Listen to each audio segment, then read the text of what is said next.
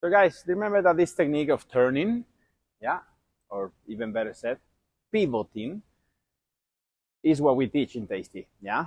And it helps a lot in every shot, but even more in this shot that is coming towards you, towards your feet.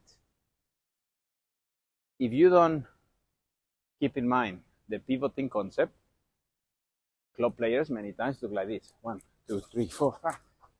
Takes forever, guys. I mean, by the time you took your fifth step, the ball is already on the other side, yeah? Like you couldn't catch it.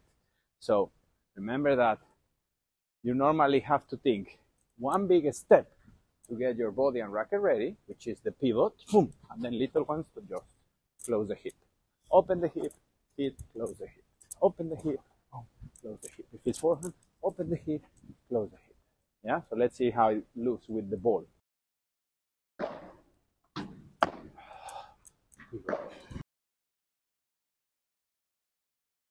Pivot. Pivot.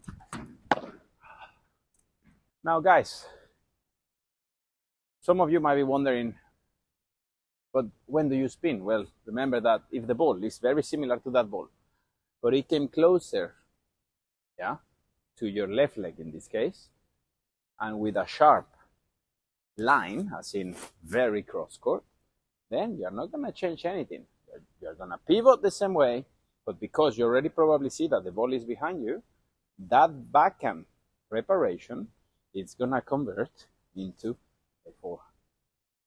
Yes, so remember, I don't want you to spin like if you are salsa dancing. Instead, it's a backhand that converts into a forehand.